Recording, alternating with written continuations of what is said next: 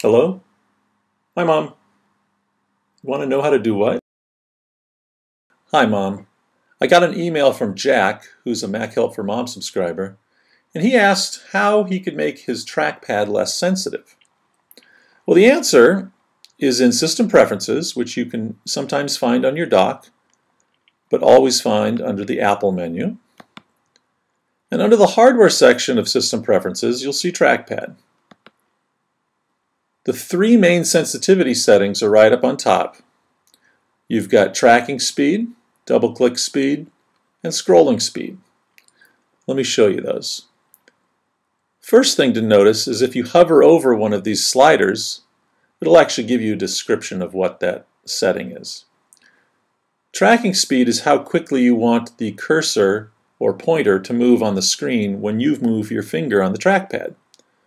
So when it's slow, here's how far it will move when I move my finger on the trackpad. Not very far. If you want to get from one side of the screen to the other, it's going to take multiple swipes, which I find a little slow. On the other hand, fast and a swipe gets you from one side to the other probably too quickly. That's why I like the normal setting right here, where a swipe from one side of the trackpad to the other pretty much covers the whole screen, but gives you a little fine control. Now, double-click speed is how quickly or slowly you can double-click on the trackpad button and have it count as a double-click. So when it's slow, look how slowly I can double-click. Click, click. That's still counted as a double-click. Click, click.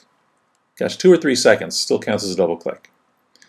If you set it to fast, then even that doesn't count as a double click. You really gotta go fast. Probably too fast for most people. Once again, I like how that's normally set. And finally, scrolling speed is how fast you want a window to scroll when you use 2 fingers, which is the scrolling mechanism on the trackpad. So watch this. As slow as it can get, and now it's taking me multiple swipes to get down this page. If I set it to fast, check this out. 1 swipe, all the way to the bottom. But that also means that you don't have as good fine control because it's moving so quickly. So let's see, I think that one is usually around there. That looks pretty good. Finally, what I really love about this trackpad system preferences is this section over here where you can turn on and off the various features for 1, 2, 3, and even 4 fingers at one time on the trackpad.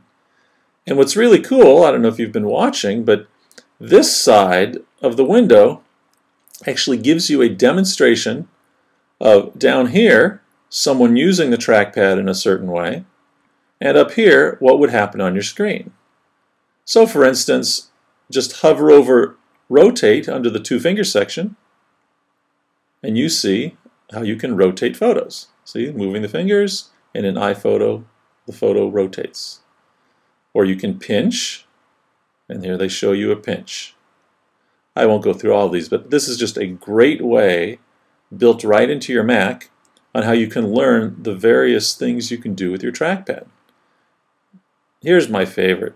In Safari, you can use 3 fingers, back and forth, left and right, to navigate forward and backward. So you don't have to move up to your, well here, I'll show you. You don't have to move up to your back button. You can just do a 3-finger swipe like that, and I'm back to the Wikipedia homepage. So I hope that helps. I hope that answers your question, Jack. And have fun learning all the various techniques within the trackpad system preferences.